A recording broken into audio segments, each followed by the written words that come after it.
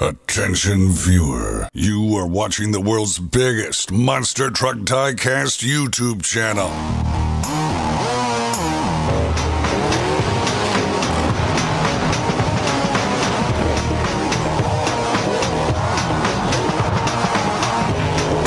This is Monster Jam OCD. Well, hello Monster Jam fans, and welcome back to another Monster Jam OCD review video. I know it has been a little while since I've done a review, and I apologize for that. I've been very busy, but finally today we get to review the 5-pack for Target for this year, which is the El Toro Loco Evolution Edition 5-pack. And this is a very interesting pack. You know, it had a lot of potential, and I do want to express some opinions about it as a collector and fan of Monster Jam. I do often do this in my videos, and yes, I'm partnered with Spin Master, but they do allow me to express my honest and open opinions about things so that they can change or alter things for future releases that align better with accurate historical events of Monster Jam or just the collector and community feedback. So I will be expressing my opinions in the next few minutes, so if you guys want to skip ahead to the actual review, feel free to. I'm going to chapter out this video as I usually do now, so you guys can feel free to skip right ahead. But if you guys want to hear what I think about this pack, which there are a couple things that I'm pretty disappointed about, please feel free to stay and listen to this part of the video.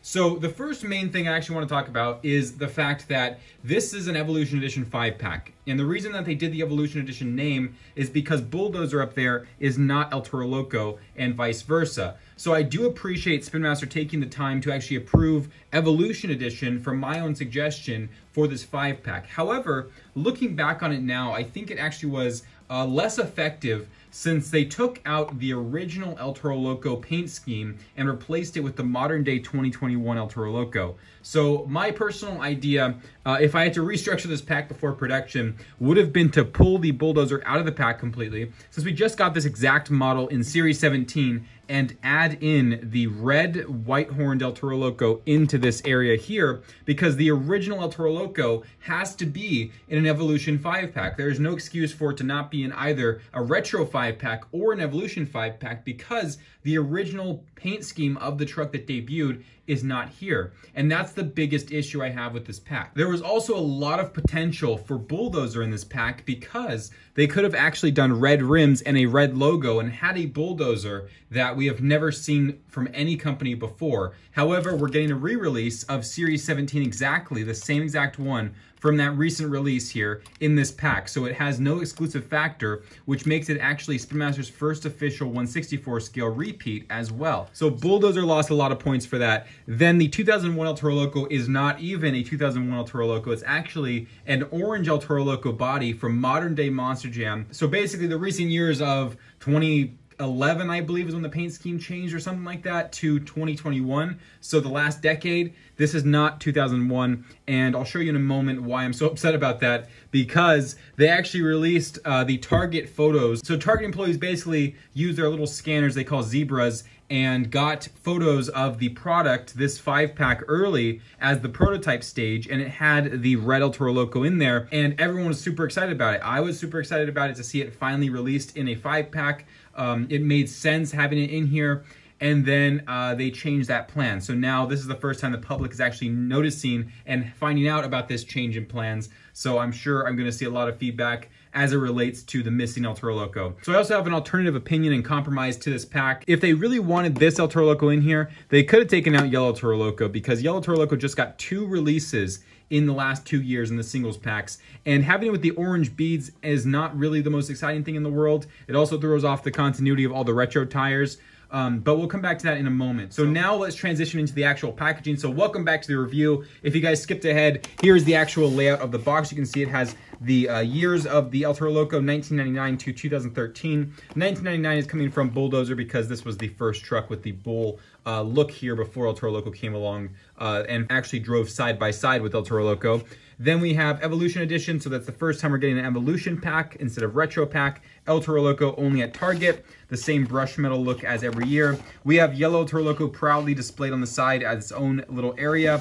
There's the back, we'll come back to that in a moment, but here's this side with the modern day El Toro Loco Loco in orange, the black El Toro Loco, and the yellow El Toro Loco once again. And then the back of the box here has a few things that I'm also going to talk about in terms of opinion. So the first thing you'll notice is that these photos on this side of the box are not historically accurate. These photos were definitely not taken in the 90s. However, I will give them credit for the fact that this is exactly how Bulldozer looked like in the 90s. So there's not much love lost here with these photos. They're just obviously not 1999 photos. These, however, 2001 being rebranded, or I should say 2021 being rebranded as 2001, is definitely noticeable, at least by the adult collector community. They are not gonna not notice this. This is definitely modern day El Toro Loco. BKT tires obviously did not exist back then, and you can just tell it's a modern day setting with the modern day pod and arena shows. So yeah, this was a really interesting switch here for compromising 2001. And then 2008, I guess, just doesn't exist where Maroon El Toro Loco should be. So there's the Maroon El Toro Loco. So they just cut 2008 completely off the back of the box and replaced it with yet another 2021 orange El Toro Loco. And then black El Toro Loco and yellow Toro Loco, they're fine. They're perfectly accurate to the time period, so I like this. However, this is black El Toro Loco's logo, so that technically should be here, and this logo should be here. So these two need to be switched. But yeah, the box is kind of iffy in terms of historically accurate time periods. This definitely is the big standout here, the outlier. The 2001 category, like I just expressed for the last few minutes. So let's unbox this pack. Actually, I'm actually reshooting this video, so all I gotta do is this. We'll just take them right off the top of the box here. Whoops, sorry about that. And so yeah, here is the El Toro Loco 5-pack. So really cool. There's the top of the card. Actually, I really like this box style on the top.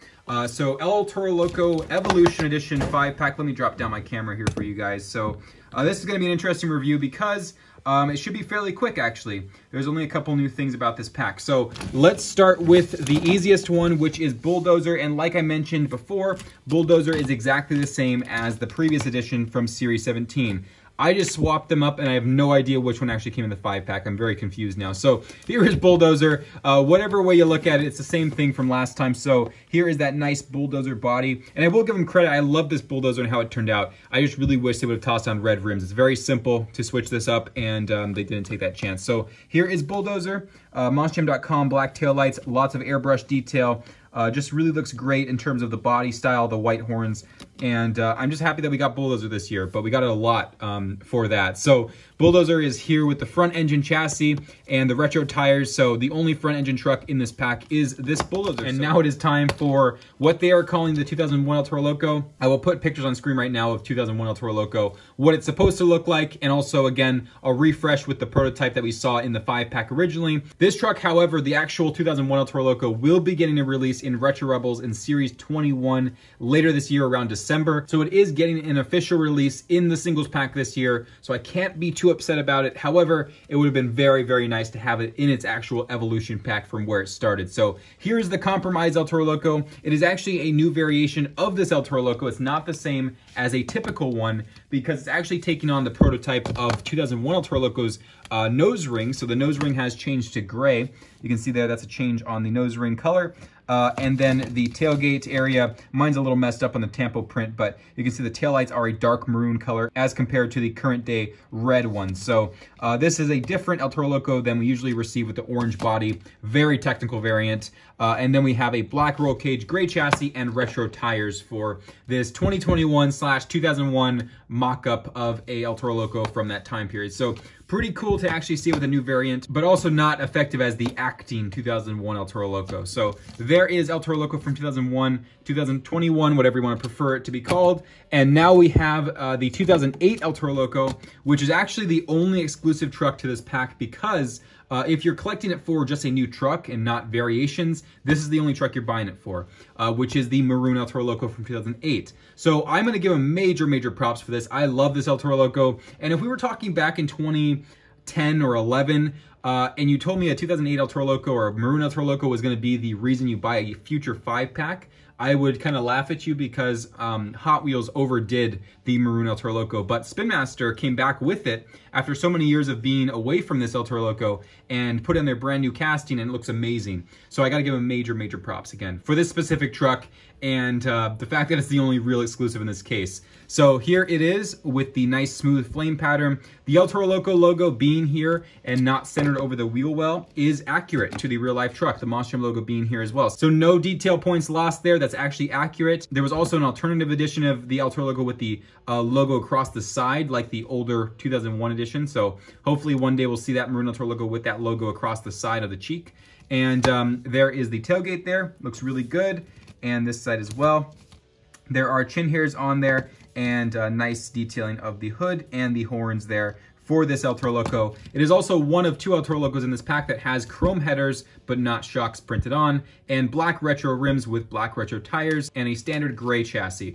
So El Toro Loco Maroon 2008 edition, very nice truck. I love how perfect this turned out in terms of the accurate time period and the accurate details.